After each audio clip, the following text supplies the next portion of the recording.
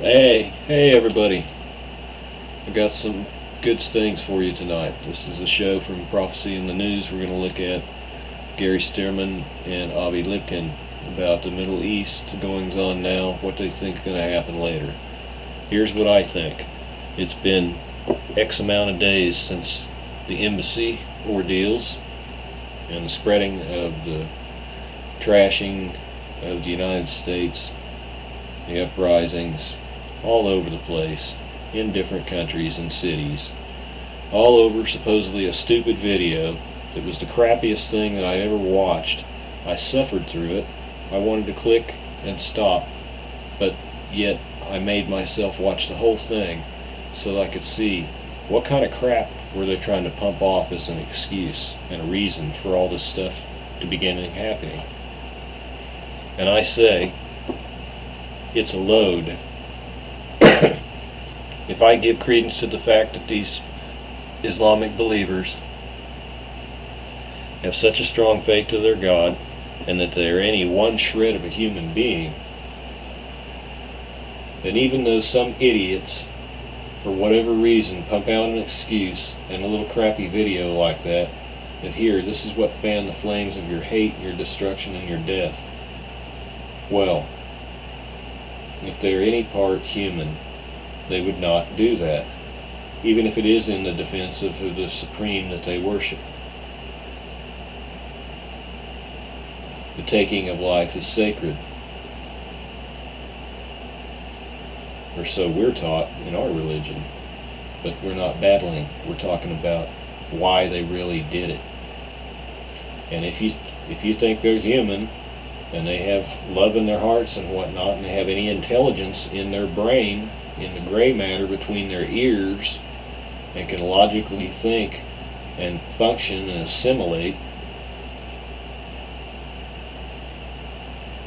and have common sense, no, the video is impossible for it to spur all this. There's a finger or a hand with a whole bunch of fingers in this pot stirring everything up. This was intended to, from what I see, and I've went over tons of articles,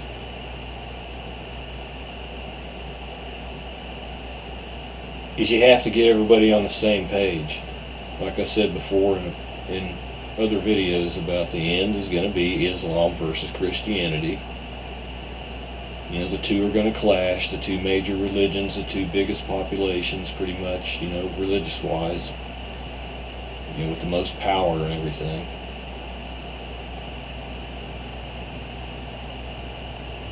And on one side of the fence is going to be the right side, and on one side is going to be the wrong side. It's pretty simple. There is no gray area in between. So, you're going to have one side for bad and one side for good.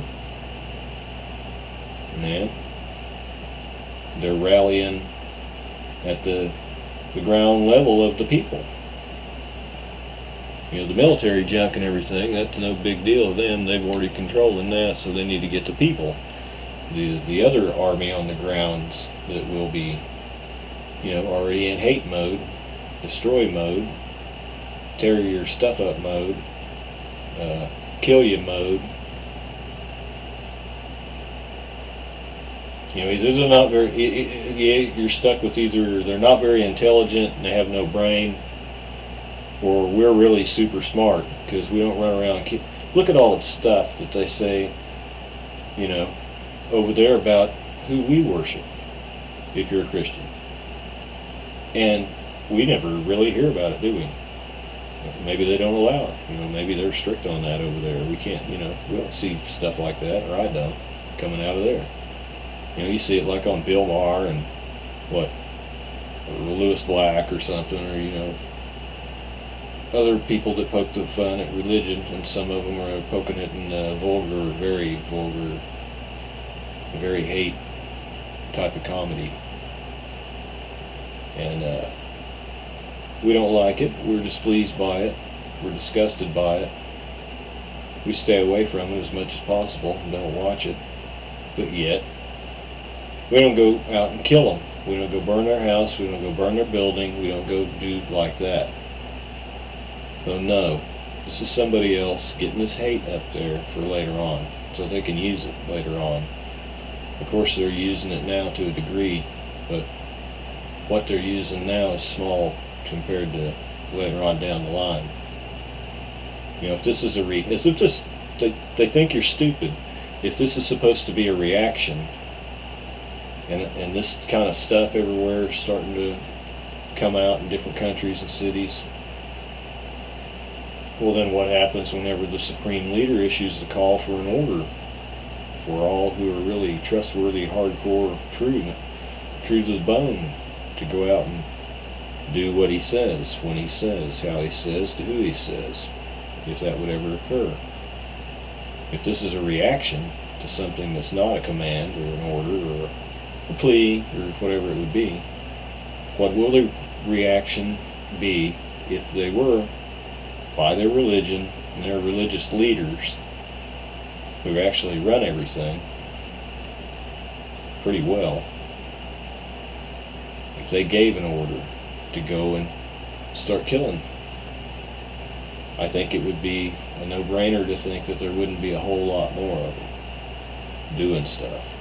And that's what I mean for later on, because there will be somebody later on who will give orders like that, and there'll be a ton of them everywhere following it. So the United States is involved somehow. I got that, everything I went through, I got that feeling we're involved somehow. And this probably got something to do with our corrupt administration. And I think the president himself, if he's got something to do with it, which, man, he's crooked as a I don't know what.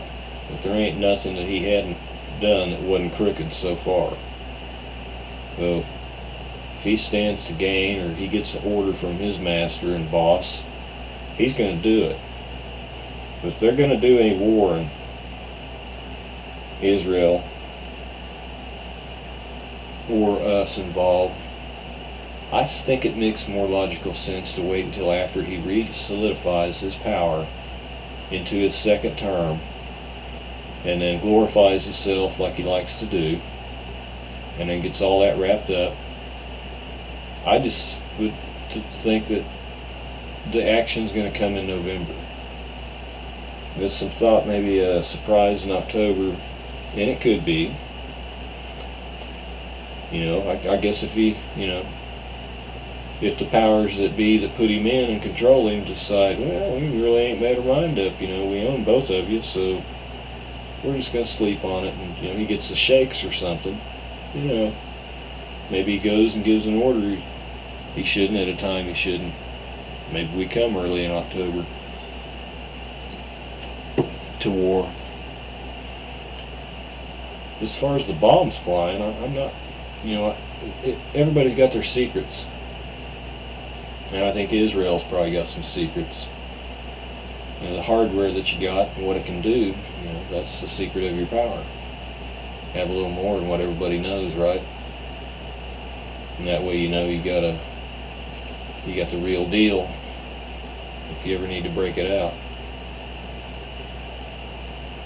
So they could just, you know, EMP them and take the power out, and then do the heavy stuff later on. And then everybody, you know, different countries around them, if you're not affected, and you know, hey, they just got took out with their power, EMP, so hey, we're not going to go ahead and get involved in this. That might be kind of a deal that you would think about.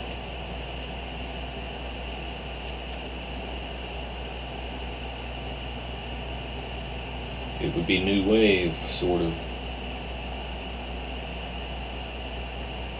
And there has been mention of it, I've read, that they were giving consideration to that idea at some point. But maybe the idea of rockets flying and air raids, maybe that appeals more.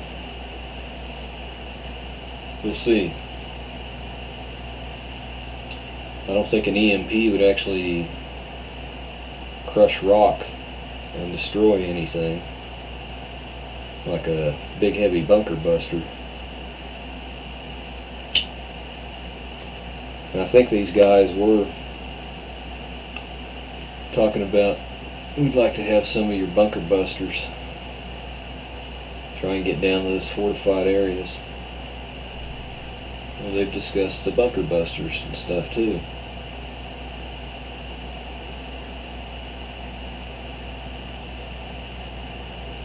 These guys have got a pretty good show. I listened to just a couple of, or 3 minutes or so before. Well, let's go ahead and check it out. Enjoy. And think about what he's saying, because it makes a lot of sense, and I think he could be right to what I've heard so far.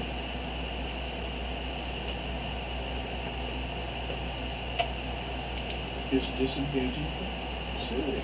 Armed ship would stop. Warships exit Tartus. Tartus has a deep water seaport and a Syrian railhead so that you can offload ships and send war materials inland. It's a very important stop. The Russians have been there with all their ships. Now, according to this article, there's only one ship left, and it will soon be leaving too. What's happening, Avi?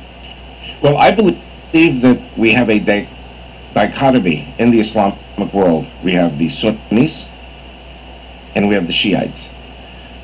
Iran, which I of course call a rogue regime, which most people agree with me is a rogue regime, is ruled by fanatic Iranian Shiites. They have allies such as Bashar al-Assad of Syria, who is an Alawite. Alawites are a heretical form of Shiite Islam, but for political and military reasons they're allied with Iran. Then you have another Shiite group in Lebanon called Hezbollah, and they are fanatic like the Iranians, but the Hezbollah are Arabic speakers. The Iranians are Farsi speakers, and of course the Syrians, who are Alawites, are Arabic speakers. We've got 3 different types of Shiite Islam, but they are all allied in one common purpose, and it's called the Shiite Crescent. Lebanon, Syria, Iraq today, which is 60% Shiite, controlled by Shiites, and Iran. Now the Russians have been traditional allies of Iran and Syria. And what I've been saying over the last few years, and I feel today even more after what you just read, is that the Russians are understanding that the Iranian regime is doomed. The Iranian regime will be replaced very soon. I predict before the American elections. Wow. And I think Israel will have something to do with a preliminary attack, and Obama, in order to be reelected, will come to Israel's defense if the war happens a few days before the elections in November. The Iranian regime is doomed. The Bashar al-Assad regime is doomed, and I believe Hezbollah is doomed. So, these 3 are going to be terminated. Now, I must say quickly that we've talked about Hezbollah. That's the group of fanatics on Israel's northern border, and they have somewhere between 40 and 60,000 rockets aimed at Israel. They are a fanatic bunch, and they have a lot of bravado. They say nothing can stop us. We'll fire all our rockets on Israel. We'll be victorious, and so forth. I don't necessarily agree with that. Well, I have a lot of Lebanese friends. I have Sunni, Muslim Lebanese friends, Christian friends, Jewish friends from Lebanon. And they all said to me that in Lebanon it is the common assertion that Hezbollah Shiites are completely crazy. They're crazy and also slightly mentally retarded. This is how the Lebanese look at the Hezbollah. The problem, as you said, is they have so many arms and so many rockets, and they have been backed all these years by Bashar al-Assad, and before that, Hafiz al-Assad, that the Sunnis are afraid of them, the Christians are afraid of them, the Druze are also afraid of them. And Netanyahu has said without any doubt that if Hezbollah starts launching missiles at Israel, in other words, if Israel attacks Iran and Hezbollah comes in, that will be not only the end of Hezbollah, it will be the end of Lebanon. So the Lebanese government is very concerned and trying to reel in this crazy bunch of Hezbollah. So you have to remember that these Hezbollah people, they are like the Iranians. They believe that if they all die, the Mahdi, the 12th Mahdi, will return. They, like I said before, they're absolutely convinced they're going to win. And Iran is absolutely convinced it's going to wipe Israel off the face of the earth. Yes. So, you know, for those of us who believe in God and believe in the Bible, you know, God says that will never happen. Well, so and when we see the Russians departing in a hurry, by the way, this and other news releases we've read note that they are departing quickly, as though there's limited time. Yes. When we see this, what does it tell you? Well, I believe, like I said before, that the key here is Iran. Iran is the Iranian people are fantastic people, by the way. You know, under the Shah of Iran, they were allies of America, allies of Israel, until America's president, Jimmy Carter, brought down your number one ally and stupidly turned Iran into the number one enemy. But the people of Iran are great people. So I think that a number of world leaders, including the Russians, including the Chinese, whose God is money? Yes. The Chinese, their God is Mammon. Russia, their God is Mammon. A little bit with the Russian Orthodox Church, that's okay. Iran is no friend of anyone under this present regime. There's only maybe one government that they're really friendly with, and that's North Korea. That's another loser. The Iranian regime will be terminated, I believe, very soon. The world needs the Iranian oil. I believe that President Obama, and this is one more proof of what I've been saying is correct, Justice Franklin Delano Roosevelt, Democratic Socialist President of the United States in World War II, made a deal with Joseph Stalin, dictator of Soviet Union. And he gave Russia half of Europe, which of course was a tremendous tragedy for Eastern Europe. Oh, yes. I believe Obama will give the Russians a very big chunk of Syria, a very big chunk of Iran when it's all over. Remember, Iran in World War I was pro-Kaiser Wilhelm. Iran was divided up between Britain and Tsarist Russia. World War II, Iran was divided again between the Soviets, the British, and the Americans. You had zones, American zone, British zone. Iran today, I believe, will be divided up. It is a very big country. It's too big for America to handle alone. It's too big for America, Britain, and NATO to handle alone. And I believe it. You can do business with the Russians. Just give them, pay the price. The Russians are like any normal country. They want to have their share of the pie, their slice of the pie. The Chinese want their slice of the pie. Everybody wants the Iranian oil. And so they're going to slice that pie up. And I think the Iranian regime will be overthrown. I think the people of Iran will be given democracy, proportional representation, parliamentary democracy under the auspices of the UN. So, and Obama will be the conductor of the orchestra. You're saying that the Russians have seen the handwriting on the wall. Correct. Correct. The Muslim Brotherhood has plans for what they call an Islamic caliphate, stretching from the Atlantic Ocean, North Africa, all the way across North Africa, through Egypt, Yemen, Saudi Arabia, all the way up through Jordan, and Iraq and Iran, Pakistan, all the way up to Kazakhstan. And so they have this gigantic image of a caliphate.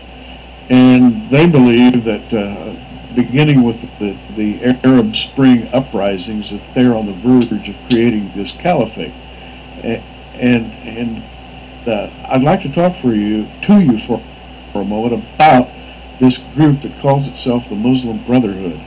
Fill us in on their influence and where you think they're going now. Okay, well, indeed, as you know from history, and we're both historians, after the collapse of the Turkish Ottoman Empire, you had all these different types of ideologies popping up in the Islamic world. And of course, Lawrence of Arabia and his idea of a pan-Arab alliance, which of course, when you see the movie Lawrence of Arabia, at the end of the movie, you see nothing works and all these tribes are fighting each other, and the Islamic peoples are very divisive against each other. In 1929, which is pretty much the same period, this fundamentalist Islamic Sunni ideology develops called the Muslim Brotherhood, 1929, founded by Hassan al-Banna. And this man basically had what we call an Islamic Nazi ideology. When Hitler came to power 4 years later, in 1933, the Muslim Brotherhood immediately aligned itself with the Nazis. Wow. Yes, and so the British, when World War II broke out, the British banned the Muslim Brotherhood. After the British exited Egypt, because Egypt was a colony of England, then when King Farouk became king, he continued to ban the Muslim Brotherhood because he realized they were dangerous. Then when King Farouk was deposed in 1952 by Abdul Nasser continued to ban the Muslim Brotherhood. These people have been arrested and tortured and banned. And then Anwar Sadat, the great man who made peace with Israel, said, let's be democratic, let's release these people from jail. The first thing they did, they killed them. So when Mubarak became president of Egypt for 30 years, the Muslim Brotherhood was banned, because everyone in their right mind in Egypt understood that the Muslim Brotherhood was not good for the people of Egypt. Now, a man has just been elected to the presidency of Egypt. His name is Mohammed Morsi, and he's very big in the Muslim Brotherhood, and he seems to be pulling the strings in the Middle East. He's got his eyes on unification with whatever government replaces the Syrian government right now. He's got large-scale vision going on. What's going to happen there? Well, if you're talking about a unification with the new Sunni Syrian government, we already saw something like this called the United Arab Republic, in which Syria and Egypt became united. It was a mess. It didn't work. And the Syrians broke away from it because the Egyptian leadership wanted everything for Egypt, and the Syrians didn't get anything. So, again, Islam is a very divisive system. These different governments will not be able to work together. These different nations will not be able to work together. But I wanted to stress something very important. And I have been blessed by God to have Rachel as my wife. Yes. Rachel is Egyptian-born Jew. When she and her family were expelled, penniless, from Egypt, when she was 20 years old, this was in 1969, her Christian girlfriends, classmates, and neighbors were saying, we're sorry to see you Jews leave, because my wife was with the last of the Jewish people leaving Egypt. When you Jews leave, when they're finished with the Saturday people, the Jews, they're going to come to the Sunday people, the Christians. This is 1969.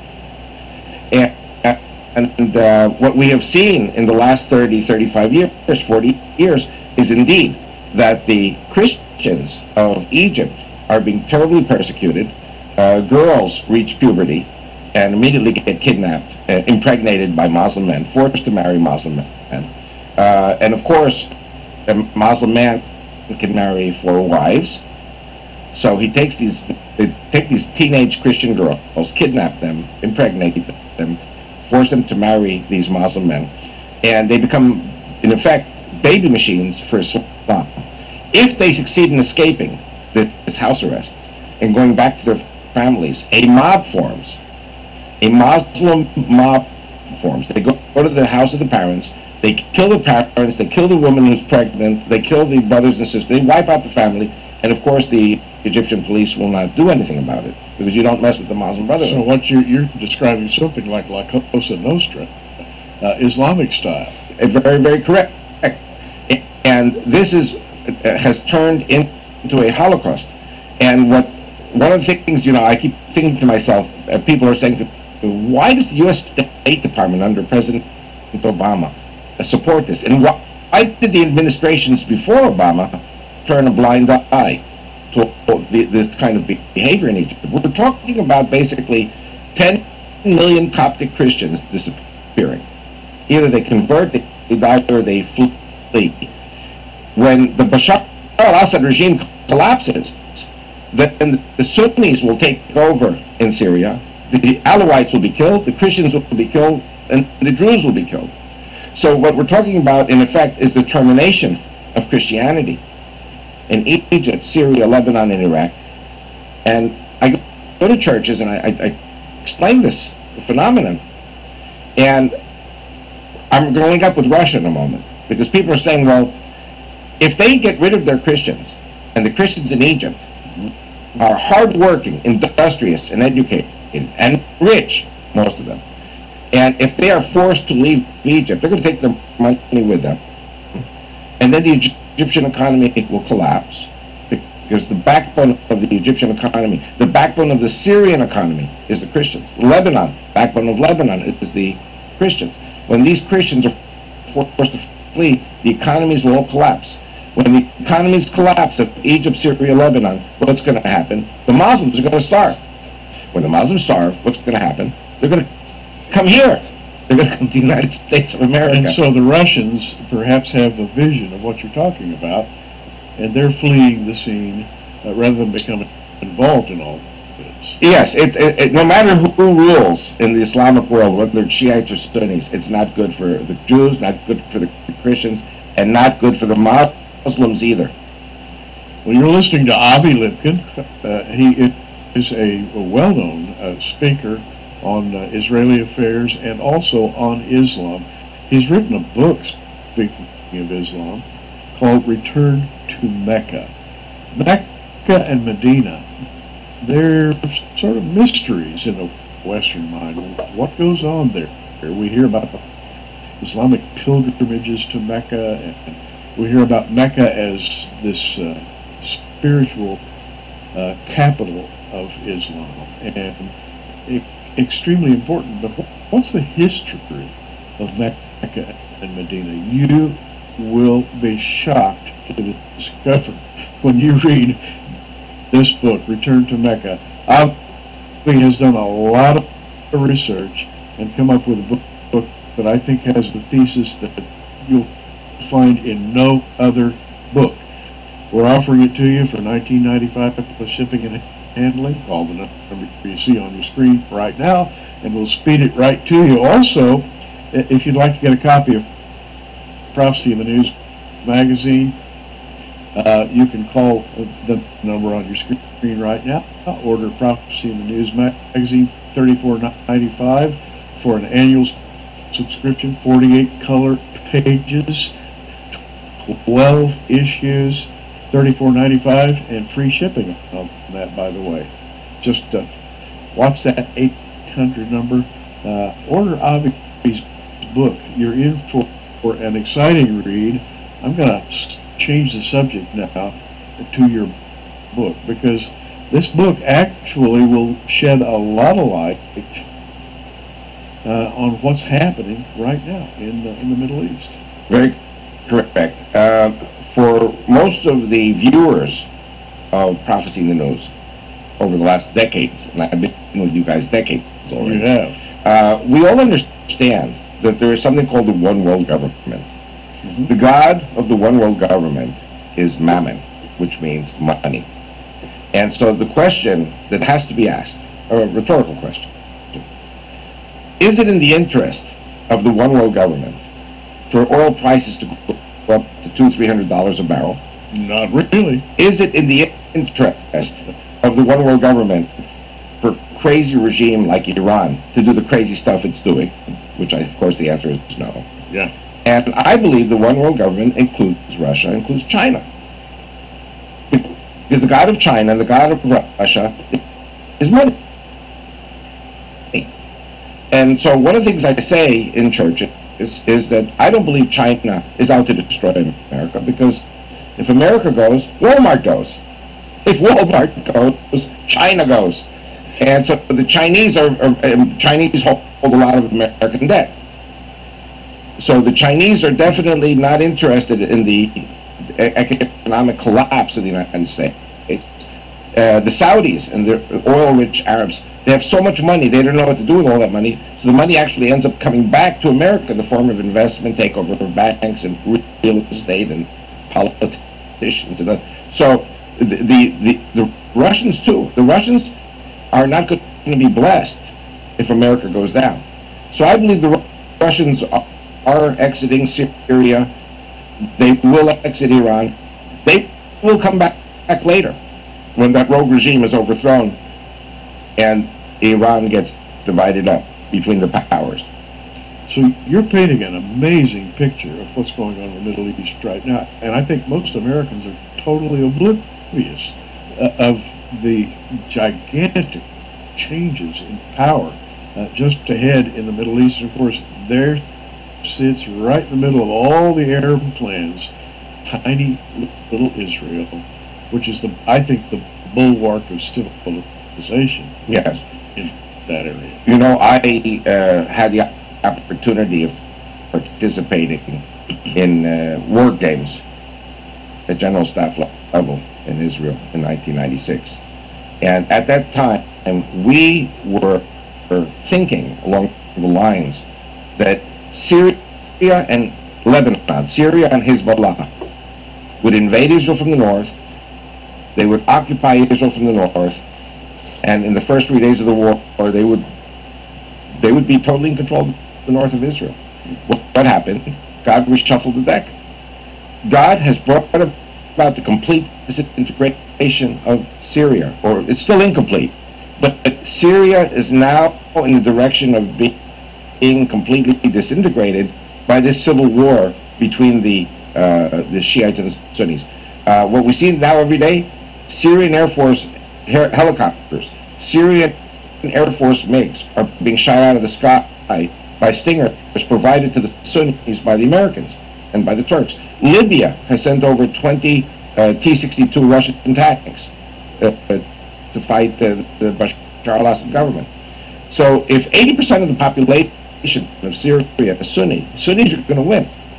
They're backed by the Turks, they're backed by the Egyptians, they're backed by the Libyans, they're backed by Saudi, they're backed by America. So the Russians, I think, have realized the writing on the wall. And I also, like I said before, I believe when we see the showdown with Iran, we will see Israel, America, NATO, all going into Iran, and I believe Russia and China will be allies and not enemies. Well, thank you for clarifying that. I want to go back to your book, because this book deals with a question, and you have to know what the question is. The question deals with Mecca and Medina, and I think, obviously, to the Western mind, Mecca and Medina are practically irrelevant. Who cares? But in fact, they have a biblical history, and you have introduced us to that in your book. Tell us about that, and tell us about the importance of that area. Well, Saudi Arabia, and you'll forgive me when I talk about the Bible, I'm going to say Saudi Arabia, even though Saudi Arabia is a new name. It's after World War I. It was just Arabia in those days. Right. And of course, if you read in the New Testament, Galatians 4, verse 25, it says Hagar and Mount Sinai, which are in Arabia. Arabia. Okay, so the Christians know them. Okay, Sure. My wife and I are very romantic, and instead of going to Blockbusters and getting movies, me and my wife, we watch Saudi TV, we watch Al Jazeera, we watch all these Arabic stations, and when they show the imams who are speaking in front of the black stone, the Kaaba, the imams say, well, we all know that Aaron was here, Moses was here, Jethro was here, at the Black Stone. Everybody knows that. And that the Israelites left Egypt from slavery 400 years, and they were in Arabia, in Saudi Arabia for 400 years, for 40 years, excuse me.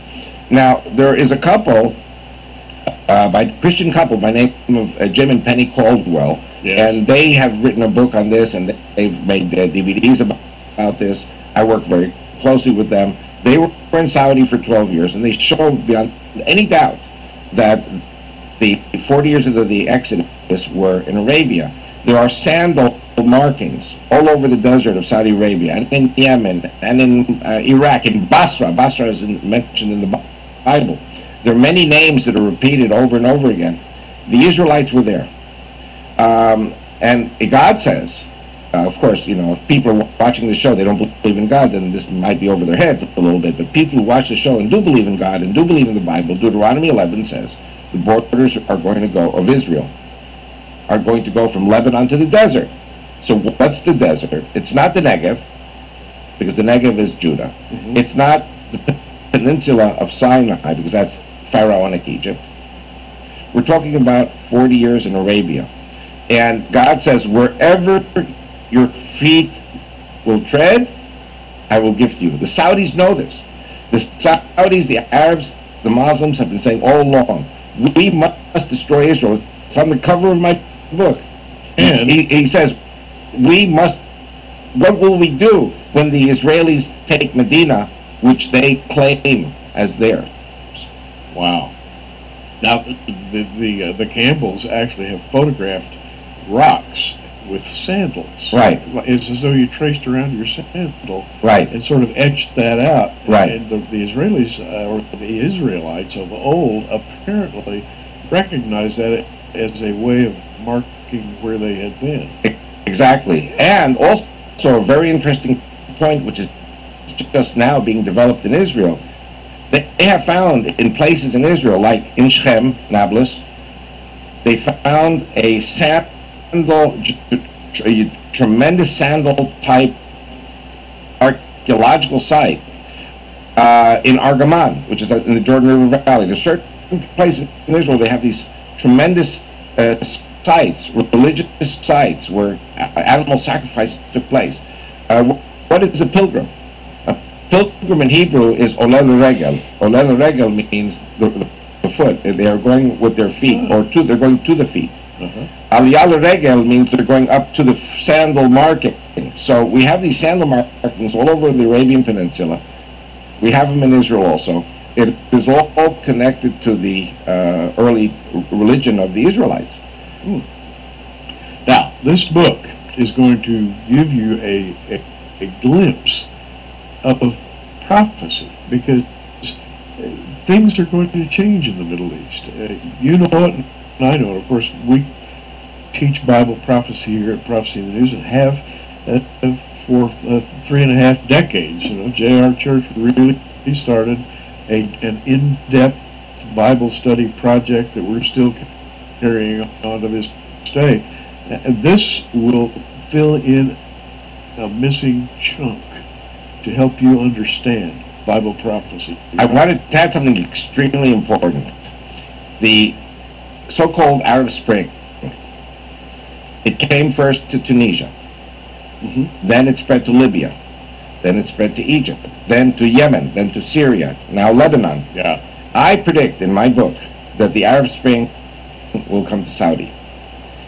And we know already that Al-Qaeda, who are sons of Saudi Arabia, loyal sons of the educational system, the Wahhabi educational system, what are they saying? They're saying we were trained to be Al-Qaeda, and the king of Saudi Arabia is working with the Christians. He's working with the West.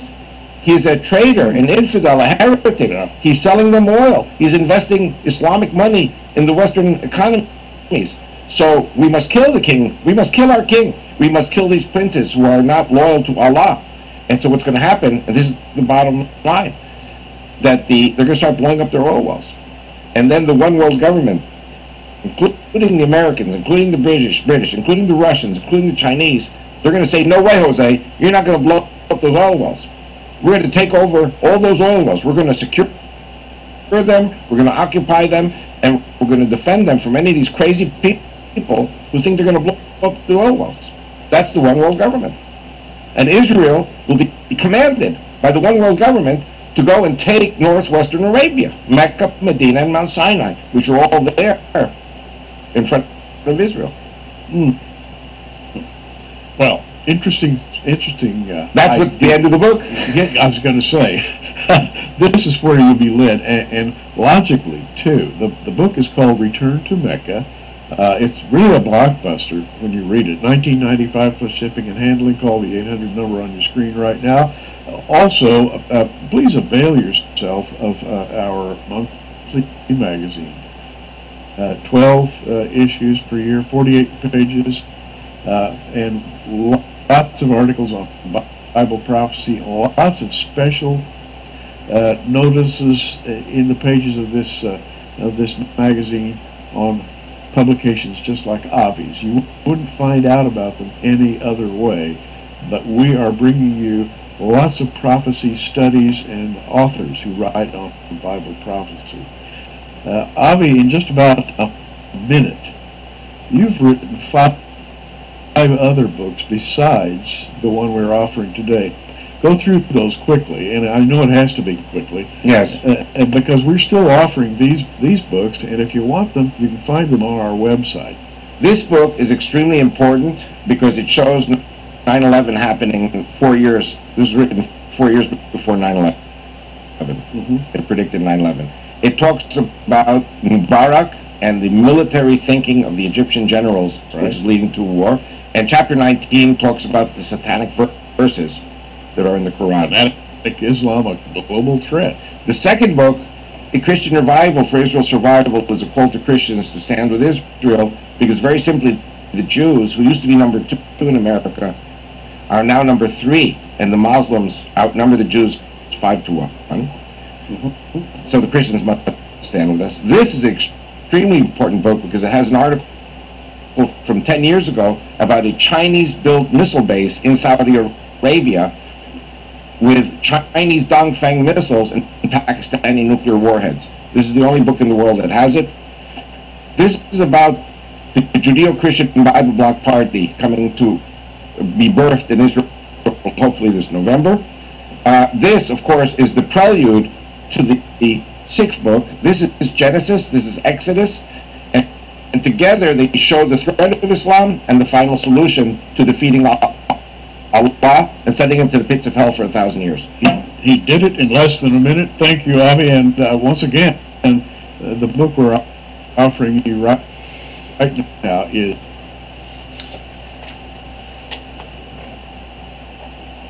Well, that's a rather interesting thought about how we would take over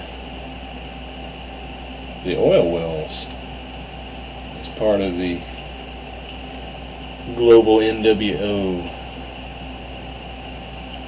But those were these guys' thoughts and what they think may be coming down the pipes in the Middle East coming soon. Hopefully not to our neighborhood, but we got other stuff to deal with. We got earthquakes, we got New Madrid, we got the sun. We're coming into solar max. The later we go into this year, we'll be reaching next year, obviously, when they predicted it. Oh. This has gotten to be pretty long because we listened to their whole show. But I just think it's the way it looks to me. You know, it looks different to everybody that thinks about it. But I just don't buy the video. I just think it's all orchestrated and it's being fanned. They're going to keep doing it until it's time. Move on down the line to the next stage. And they're going to use all this anti-sentiment and just choose up your sides, us against you kind that kind of a hatred. And that'll set up the stage for the big dance. I don't know about saving them oil wells like he was thinking and taking that over and running them. It could be. We'll have to see and keep our eyes open. There's a lot of no cut down intended to anyone, but it just is true. There's a lot of people that look but they don't see, and a lot of people that listen but they don't hear, and a lot of people that think but they don't realize and understand. So I did have another one. I'm putting that up about food, genetically altered foods. I'll be getting that up pretty soon after this one. I'll let everybody go. Tomorrow's Thursday. We're getting close to the weekend. Thank goodness. Y'all take care. God bless, and I'll talk to you, well, not too long from now. I'm going to look a little more into these articles on the wars that may be coming up. See if I can find anything that I didn't find before. So good night and God bless.